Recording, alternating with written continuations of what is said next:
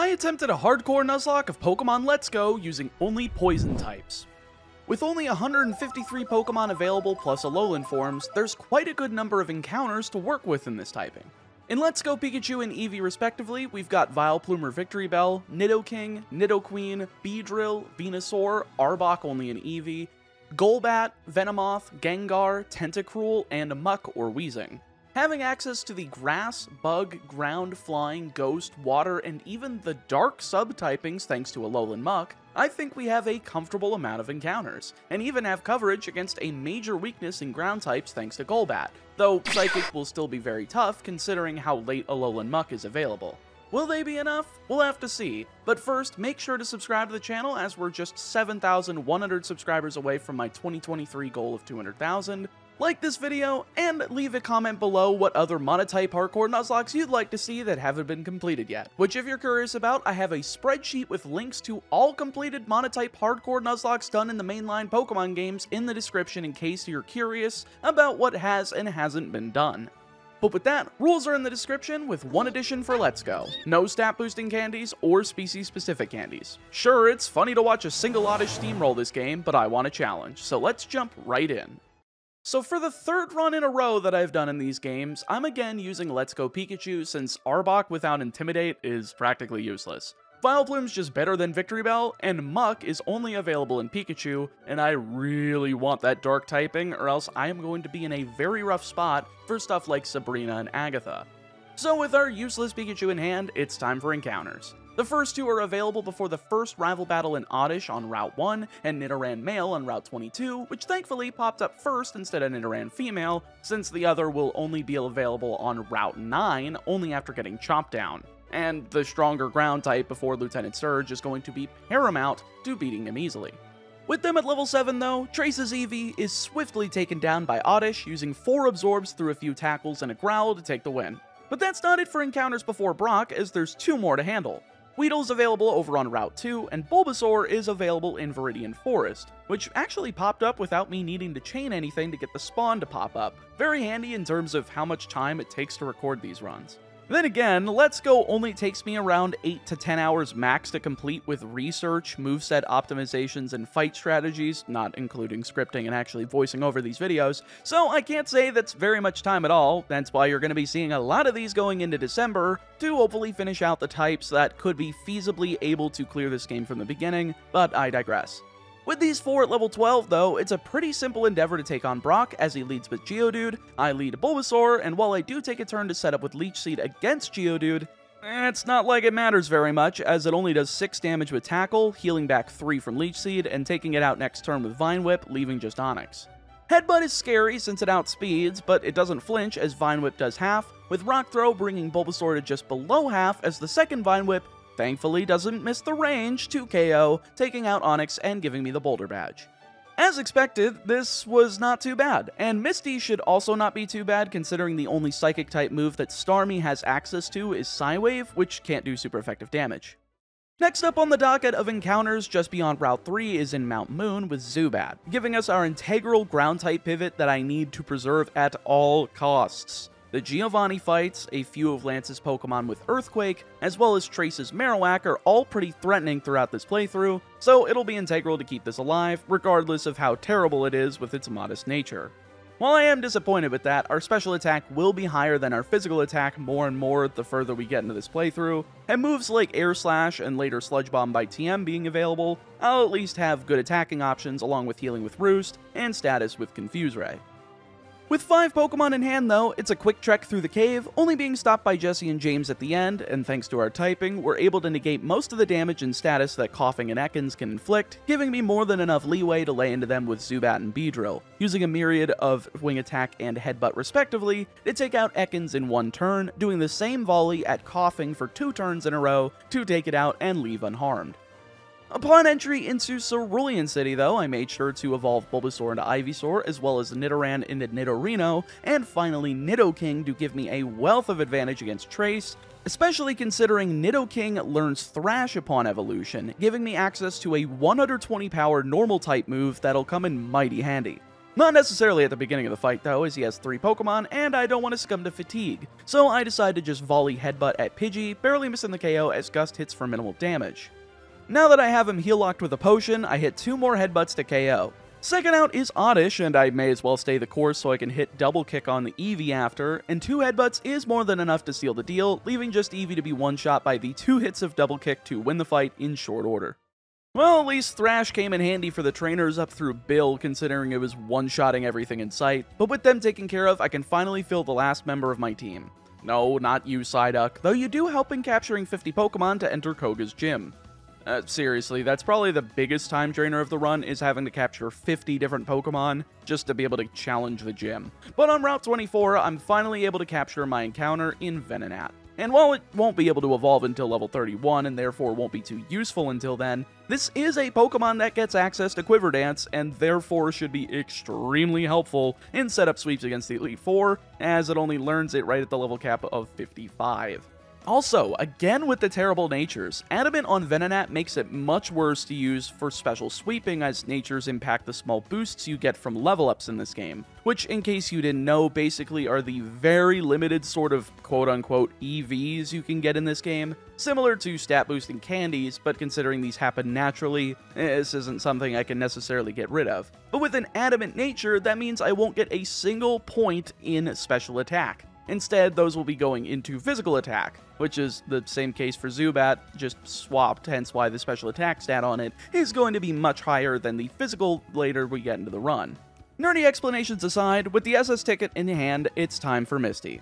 She leads Psyduck, I lead Ivysaur, and it's Vine Whip time, baby, hitting for over half damage on turn 1 as Confusion does slightly less than a quarter, allowing for me to hit a second next turn to KO and lead into Starmie. Here, I'm getting off a Leech Seed in case things go downhill, but she's not using Scald since it's resisted. Instead, using Swift, which is fine since I'm just going to Sleep Powder it anyway, but I do miss the first one as the second connects following another Swift, and I'm finally able to lay in with 2 Vine Whips all while she remains asleep to KO and win the fight. Good stuff! Can't complain about taking out a team of Psychic coverage and a powerful Psychic type in Starmie with just one unevolved Pokemon. It really is crazy that they just hand Misty a Stone evolution, by the way, and give it Scald and call it the second gym leader. You would never see that in any other Pokemon game of this day, and yet people continue to call this game Baby's first Pokemon. With 2 badges in hand, though, I'm finally given access to south of Cerulean City, but first, of course, the TM for Dig. 80 power, stab ground move for Nidoking, just in time for Lieutenant Surge. Don't mind if I do. Not much else to mention though, outside of getting the team up to level 24 in preparation for the Trace fight on SSN, holding off on Oddish's evolution until level 22 so that it learns Mega Drain before evolving into Gloom. I mean, may as well, the 75 power attack over the 40 power Absorb is much better, and Gloom doesn't get it until a few levels later.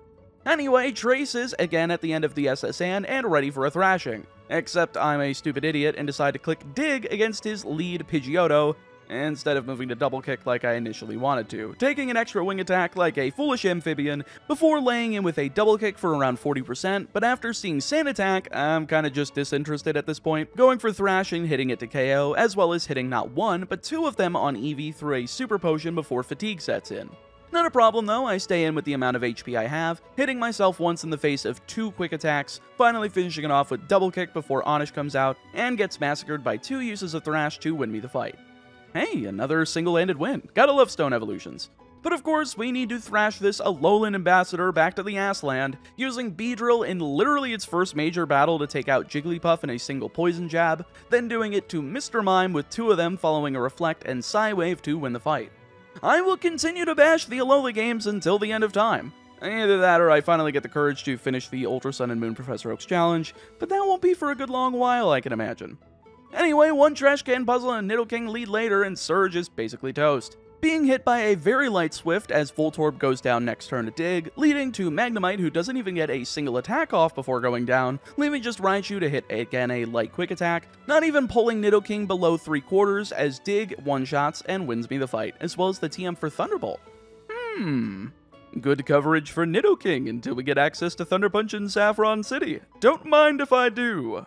Now with 3 badges in hand, I've got to go out of my way to grab that free leaf stone on Route 2, as well as grab the light up secret technique, which my stupid idiot moron brain decided to skip over and just try heading back through Diglett's cave instead of actually receiving the move, remembering before being brought back to Cerulean for free by Trace. Seriously, this kind of thing before getting access to Fly is a godsend, making getting through the game faster if it weren't for my stupidity. But hey, at least now I can capture a Nidoran female on Route 9, so we've got a backup encounter, which we don't really get very often in these Let's Go runs considering there's so few Pokemon available. One mapless rock tunnel later, and we've arrived on the other side into Lavender Town, ready to take on another rival fight after bringing the team to level 30 in Pokemon Tower. Once again, we're leading Nidoking against Pidgeotto, but this time not being a moron, instead one-shotting it with Thunderbolt as Gloom enters next, two-shotting it with Dig while taking a light Razor Leaf. This just leaves Jolteon, which hits Quick Attack and then goes down to a single Dig to win. It's pretty refreshing not having to worry about this thing like I did in the Flying type run. Not having something like Gligar for the immunity in that run made it such a stupidly tough time trying to complete, but I'd still highly suggest checking it out if you haven't already, since it seems like not very many people that are subscribed to the channel have. Though I think that just might be the consensus among people thinking that, again, Let's Go is baby's first Pokemon, and them not understanding how hard these games can be with the expanded move pool, more competent AI, and lack of using candies on any of these Pokemon. But again, I digress. Link will be in the iCard on the top right hand corner of the video. But with Trace taken down, it's a quick trip through the underground path into Celadon City, giving me access to our next gym battle in Erica after bringing up the team to level 34. The level cap here is also great since I get to evolve the majority of my team, except for Gloom. I still don't know why I haven't evolved Gloom yet, though I think it's because I just haven't had to use it since the team is already so diverse with Nidoking, Beedrill, Golbat, Venusaur, and Venomoth being so good already, especially the last one after picking up the TM for Psychic in Saffron City. Anyway, Erica time, and if you've seen the Flying-type Nuzlocke already, you'll be pretty familiar with how effective Golbat is at walling against your team and how much damage we can deal out with Wing Attack. It's not really that good this time around, though it's still the strategy I'm going with since I can use my other team members as Plan B and beyond if needed. She leads Tangela. I go with Golbat's Wing Attack, doing only about a third as she misses Sleep Powder, but the second hits as she starts going for Mega Drain, doing more damage than I would have expected for a quad-resisted attack. I guess my special defense and HP IVs are pretty bad. However, that's not enough to keep her from losing to 2 Leech Lives after I wake up, getting back most of that HP as Vileplume comes in second, attempting to wail on Golbat with Moonblast, but thanks to Confuse Ray, we're able to get her to successfully hit herself twice in a row, with the second KOing Vileplume in addition to 2 Wing Attack connections to leave just Weepinbell. Now, of course, the not fully evolved Weepinbell is pretty pitiful, nearly falling to Wing Attack as Poison Jab does next to nothing, KOing next turn to win, and net me both the Rainbow Badge and TM for Mega Drain. Yet another TM that's useful for not only Venusaur and Gloom, but also as coverage on my special attacking Golbat in place of Leech Life. Don't mind if I do. By the way, if you're enjoying the video so far, do take a quick moment and click the like button as well as check if you're subscribed. People tend to forget about those things a ton, but they help the channel immensely at no cost to you. And for full transparency, that goal of 200,000 subscribers by the end of 2023 is only going to happen if I average about 250 new subscribers a day for the rest of the year, which I think is definitely possible with a few seconds of your time. Now with the first 4 badges that are rather well spaced out, it's time to take out all of those story events in a row before the barrage of the last 4 gym leaders, with a plethora of encounters being available during this time as well. In fact, all of our remaining ones throughout the entire game are available once we get the last few secret techniques, which, fun fact, are not tied to gym badges in this game. I thought they were tied to them just like they were in RBY as well as Fire Red Leaf Green, and I'm surprised I completely forgot that they aren't. I mean, considering I did do the Professor Oak's challenge for this game years ago, I probably should know this, but, and again, that was literally 4 years ago at this point. Jeez, September 2019? It really was over 4 years ago. Still can't believe this channel is going as strong as it is this far into my time doing these challenges, and glad people are still interested in them. Side note, I suppose while going through the Rocket Hideout, I do fear that sometime within the next year or two that people are just going to start becoming less and less interested in these types of videos, especially considering how few monotype hardcore Nuzlockes that are left incomplete at this point in time. But hey, I'm sure I can do something dumb like, I don't know, history of Pokemon Crystal speedrun world records or something. I got the blessing from Summoning Salt actually years back after showing him some runs of Red and Blue that dated back to 2004 that he didn't cover in his video a couple years back on the games.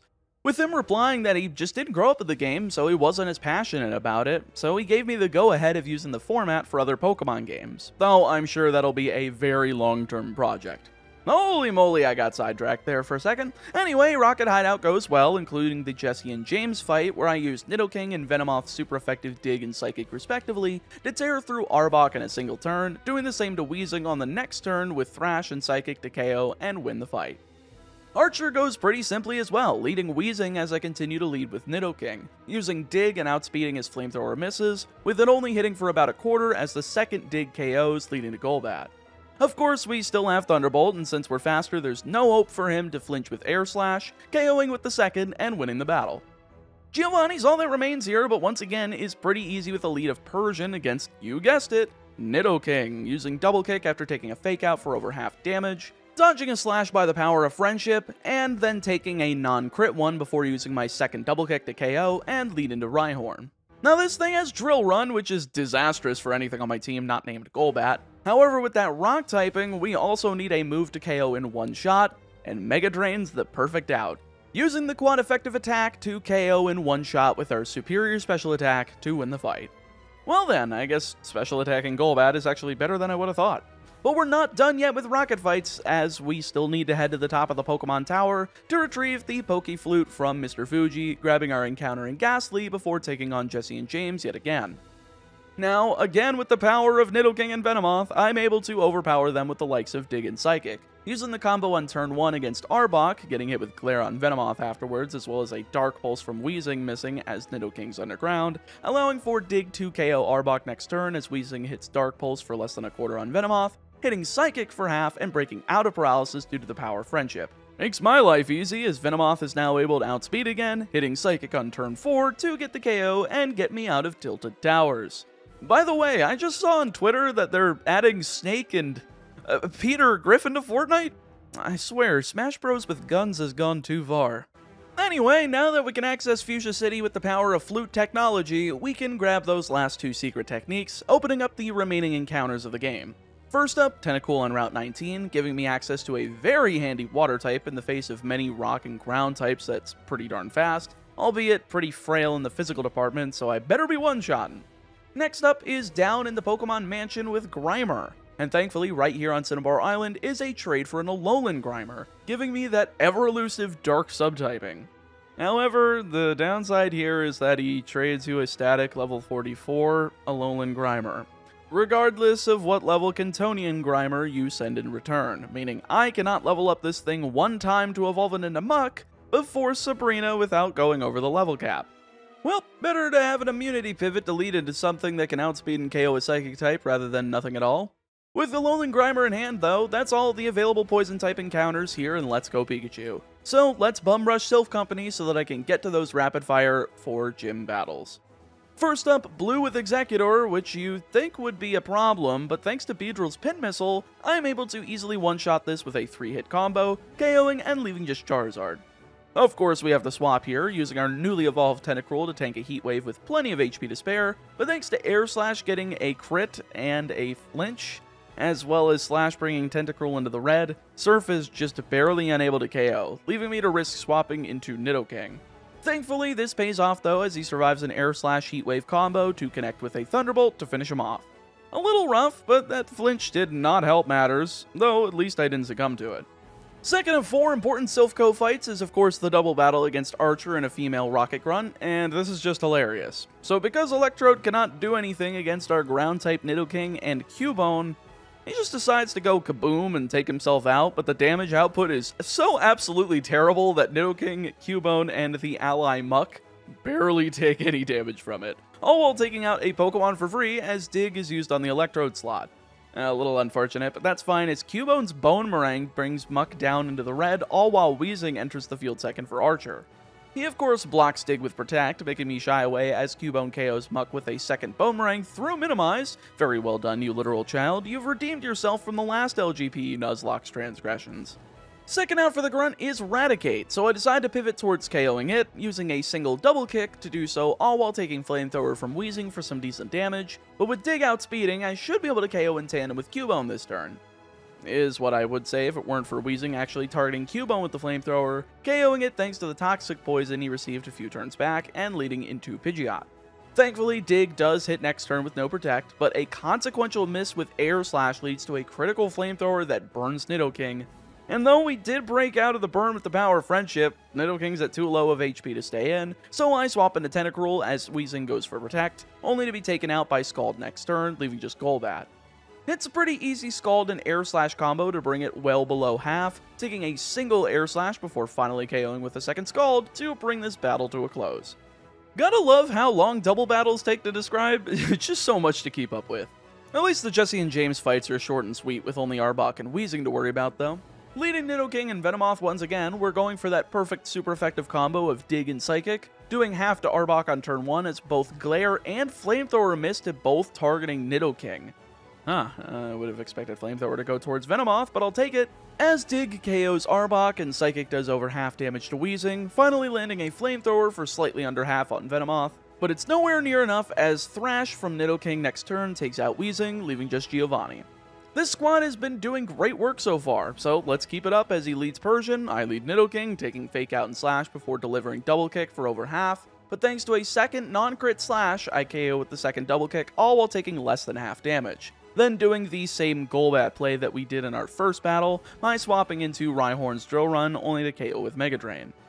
All that remains is Nidoqueen, and we seem to be pacing Body Slam's damage with Mega Drain pretty well, not getting paralyzed through 3 Body Slams and allowing for Mega Drain to get the 4-shot KO to win the fight. Can't complain about that one, short and sweet. One item hunt later, including literally 4 TMs in the entire building. I don't know why they put so many in here, but I can finally take on the last 4 gym leaders of Kanto. First up, Koga and his poison types for a near mirror match, albeit with me having a much more superior team in comparison. I decided to swap around my team and bring in Nidoqueen and Gengar over Venusaur and Beedrill, since the additional ground type will help for super effective damage, and Gengar's just generally fast, and has access to Psychic, so this theoretically should go very well. Koga leads Weezing, and I go with Gengar to blank Explosion, just going for Psychic to nearly one-shot as Sludge Bomb does next to nothing, KOing next turn with Shadow Ball as his bomb Venomoth comes in second. I had a feeling this would come early, seeing as it has Psychic, but being able to get off a Psychic with Gengar is huge, surviving a Psychic itself at red HP, but getting Venomoth down to low enough HP to where we don't trigger a healing item, and get the chance to send in the specially bulky Tentacruel to clean up the KO with Scald is perfect. Third out is Golbat, which I think I can outspeed and go for Surf, hitting for half as we protect next turn against Fly, being blocked by Golbat's own Protect for a turn, but the second Surf cleans it up as Muck comes out last. Nothing really much for Muck to do other than weak Sludge Bombs, so I'm just going for Surf and Scald, getting a burn that helps speed up the clock, but we're eventually able to take it out after being brought to red HP off of Sludge Bomb, hitting one last Surf to seal the deal and win our 5th gym badge.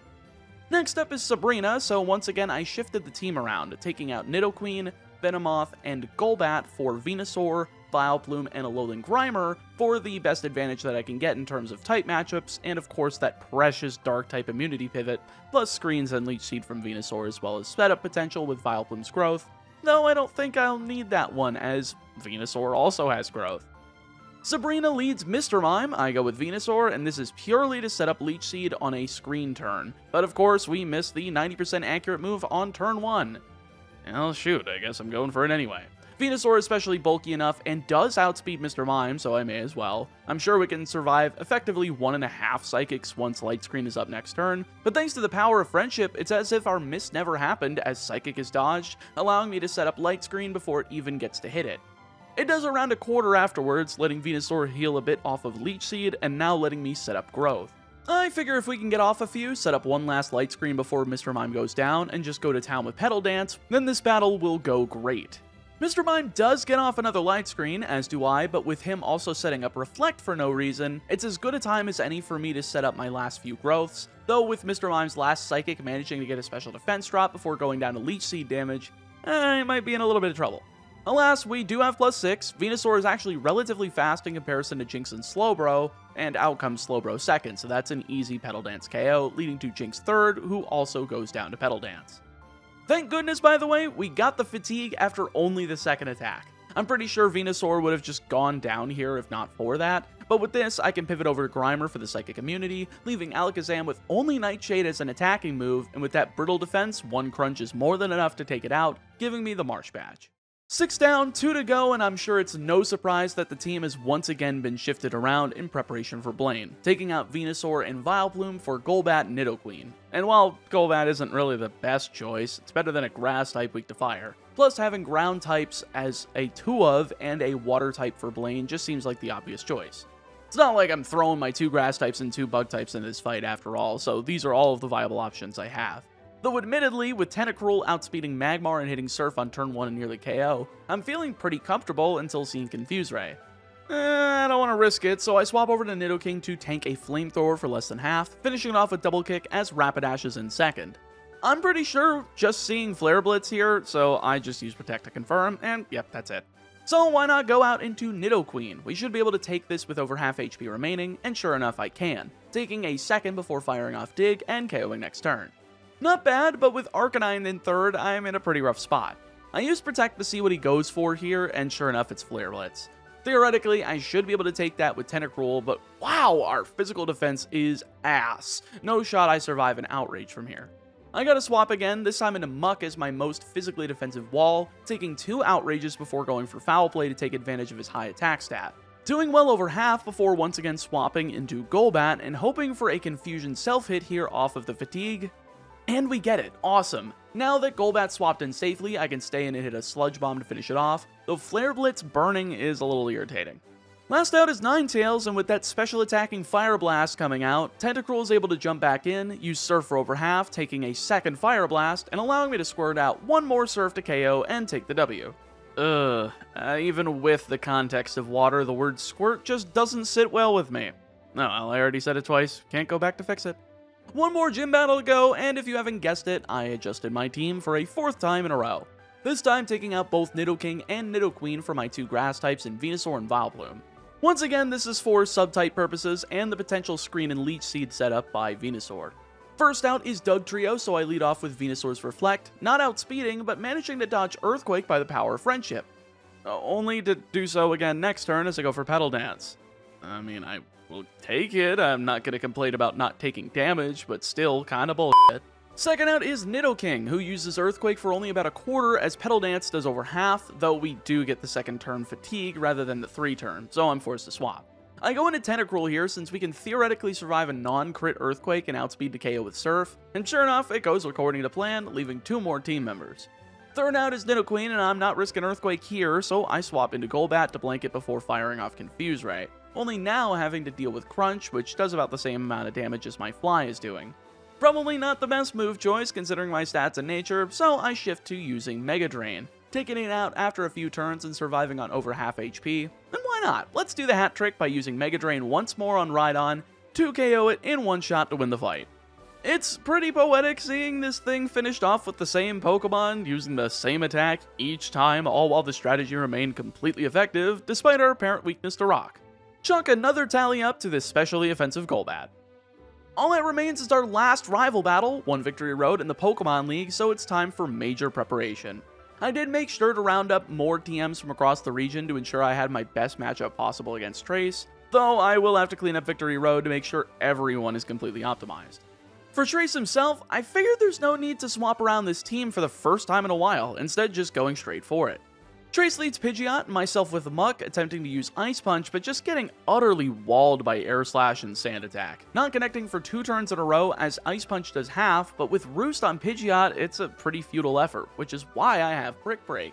Since Roost removes that flying type, I can effectively try to stall it out until I miss with Brick Break, shifting back to Ice Punch, but after missing a whole bunch and flinching off of Air Slash, I'll chalk this up to bad RNG and swap to Gengar, only to be outsped and hit with Sand Attack.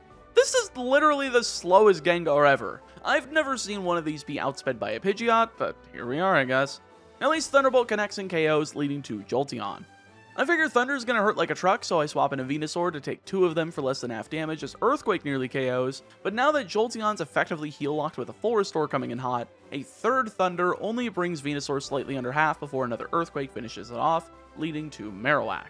Petal Dance does that ineffectively, but with Vileplume out last, it barely does anything at all, while Fatigue sets in and Vileplume sets up an Acid, and misses to do the power of friendship.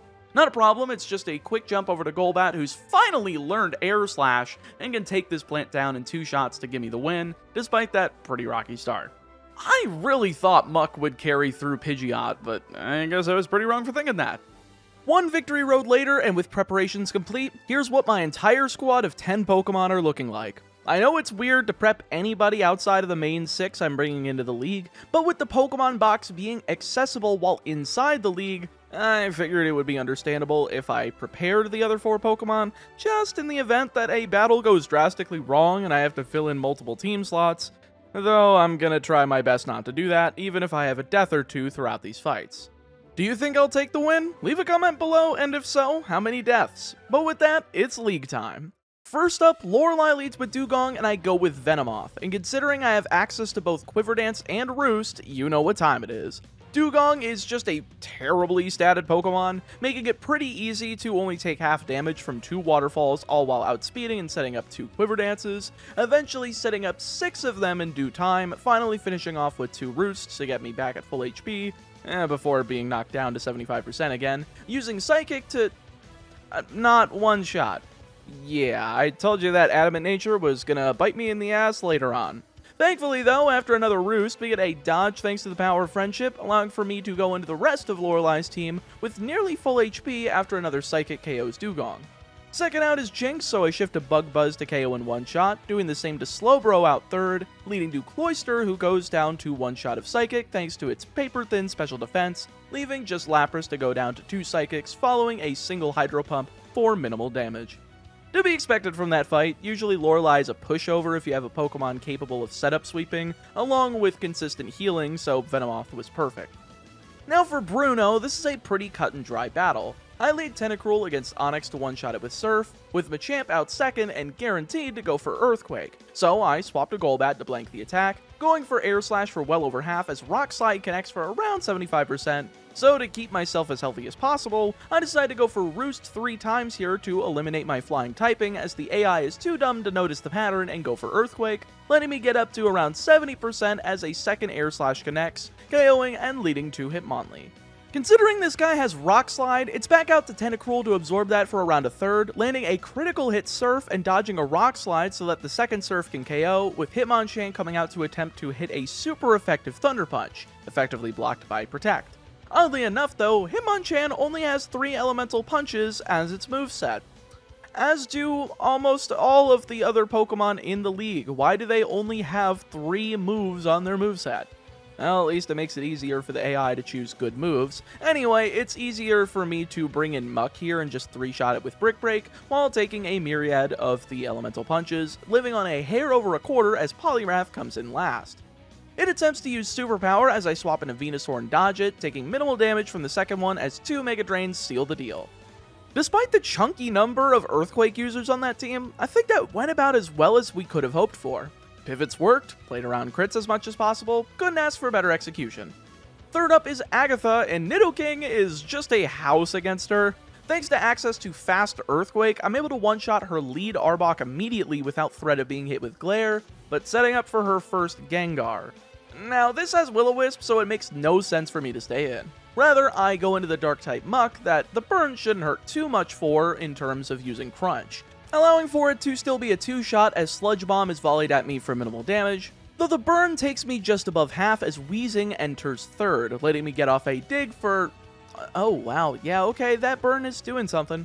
But considering this was also a test to see if Weezing was going for Thunderbolt, surely enough that was the case, so I'm able to safely pivot back over into Nidoking, eliminating it with 2 Earthquakes, all while taking a light Shadow Ball leading to Golbat. Now, I made sure to teach Nidoking the Rock Slide TM just for this fight, KOing with 2 of them as Air Slash only connects once, leaving just the final Gengar to attempt to retaliate for his fallen comrades, only doing around half of Nidoking's current HP with Shadow Ball, before a nasty Earthquake ruins his day, KOing and giving me the 3rd Deathless win of the Elite Four. Deathless run so far, 2 battles to go, and I don't really want to jinx it. I think this could certainly be possible considering Lance's lead is a special attacking Seadra, and Venomoth is just what the doctor ordered for taking care of it. Once again, by alternating between Roost and Quiver Dance, I'm easily able to outpace Seadra's damage, literally getting Dragon Pulse to do only around 11 damage once all 6 are set up, finally roosting to get as much HP advantage as I can before KOing it with Bug Buzz. Now, with the rest of them being flying types, Psychic is going to have to do a lot of heavy lifting as Aerodactyl is out second. And damn it! That adamant nature is certainly screwing me over. Psychic just barely misses the one-shot here as Rock Slide brings Venomoth into the red, and seeing as we're taking super effective damage from the bug typing rather than a flying typing, there's no way I can outpace that damage with Roost, requiring me to commit into a second Psychic to KO as Gyarados enters third. Now this is a nasty physical attacker, and I don't think I want to be handling that with Venomoth just being out here with red HP. So instead, I swap into Venusaur to tank a Waterfall, taking a third as I set up Leech Seed, only to see Iron Tail. Well then, that's pretty good, but with the second one getting a defense drop following a Mega Drain, and getting Gyarados to around FHP, I figure there's no reason to not swap in a Nidoking considering it's Iron Tail again, retrieving some of that HP back with Leech Seed before finishing it off with Thunder Punch, leading to Charizard. Now this thing immediately outspeeds and goes for Hyper Beam, but since it only did around 60%, a quad-effective critical Rock Slide is the most overkill I could possibly do, leaving just the most threatening Pokemon on the team, Dragonite. Now, Outrage is a wild move here, hitting even a Alolan Muck for over half. From here, though, I'm thinking I can bring in Tentacruel on the potential last turn of Outrage, only managing to live at 1 HP. This was not a Power of Friendship moment either, considering Tentacruel just straight up survives, I'm able to fire off an Ice Beam. Unfortunately, it did not KO, and the last Outrage is able to hit before Fatigue sets in, screwing me out of a deathless run. Though this does let me bring in Nidoking to finish the battle with Ice Punch, outspeed into KO, and put me only one fight away from victory. With only 5 party members though, and one of them being one of the most integral typings for resistances in water, I might just be a little bit toast, though I think I can pull through. He leads off with Pidgeot as I go with Venomoth, and seeing as Pidgeot is a special attacker, even with Mega Evolution, even with super effective attacks, I'm able to outspeed and begin setting up with Quiver Dance, dodging an Air Slash as the second is set up, with Air Slash doing nearly half. Oh jeez, I think I need to do Roost now just to see if I can bait for a second miss here. Though that doesn't end up happening, and turns out that was a low roll Air Slash, starting to take more damage from high rolls, and I don't think my brain registered that and thought he just got 2 max rolls back to back. So I went for a third Quiver Dance, expecting that special defense boost to be enough. Uh-oh. I'm down to a 4-6 deficit already, and I haven't even touched this Pidgeot. Hopefully I can do something to fix this. I opt to go with Muck here, using Rock Slide for nearly half before shifting to Ice Punch next turn to try not knocking him into full restore range, but instead I actually managed to nail an incoming Marowak on the switch for just under half HP. Unintentional predictions come in handy, I suppose, but that forces me to swap into Golbat to ensure I just don't die to Bonemerang. So I do so and blank the attack, hitting Air Slash for half of Marowak's remaining HP as he lands a pretty pathetic Fire Punch. All good though, as I can just go for it again, only to now see him swap into Jolteon. I think we do have a good perfect pivot into Nidoking here, blanking Thunder and getting hit with only a light quick attack before Vileplume is able to come in next after it, of course, dies to Earthquake. I suppose neutral Solar Beam is going to hurt pretty hard here, so I instead go back into Golbat, only for it to take about a quarter, leaving me to just hit it with Confuse Ray, set up a Roost, dodge with the Power of Friendship, and finally lay in with Air Slash to get the 2-shot KO. Glad we're back on even playing field here with 4 versus 4, though with Slowbro out third, it's right back out into Muck as Light Screen is used.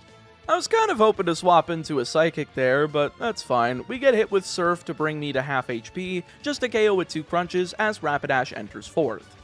For this one, I don't really know what the best strategy is, but using Earthquake certainly seems like one of them. I think it involves staying in with Muck, only to hit a Rock Slide, but thanks to that not one-shotting, and Flare Blitz being able to land, I figure swapping into Nidoking would be wise at this juncture. Though apparently Trace for the 3rd time in this battle opts to swap for Marowak on the same turn, which just eats an Ice Punch to KO from Nidoking, bringing back the much damaged Rapidash. Thankfully though, because he decided to swap on normally what would be a full restore turn, he full restores, and I'm able to one-shot from full with Earthquake. With the AI trying to be big brain with all of these switching shenanigans, it definitely kind of screwed him over here. It leaves just Mega Pidgeot, and while Rock Slide did really get close to KOing, with the full restores as well as Ruse, that's making it quite difficult, especially backed by flinching from Air Slash. Well, I think I'm just staying in and hoping I can dodge an Air Slash, and if we don't, I can at least get a swap into either Golbat or Venusaur for free to finish this fight off.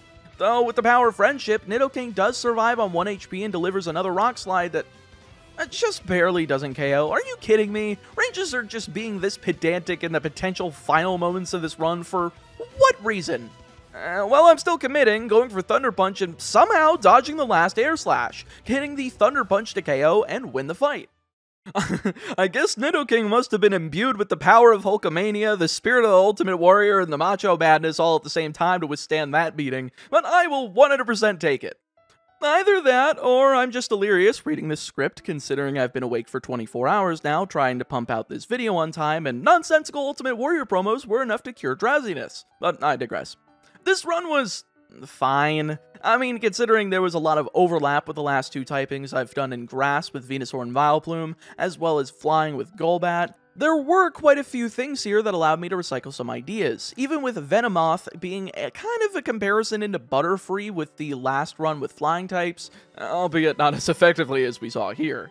But with that said, thank you guys so much for watching. If you'd like to check out another video of mine, click one on screen, you'll probably enjoy it too. Make sure to subscribe, like this video, and ring the bell to get alerted to every time I upload, as I'm going hard this month to hopefully reach the goal of 200,000 subscribers by the end of the year. But with that, stay safe, stay healthy, and I'll see you next time.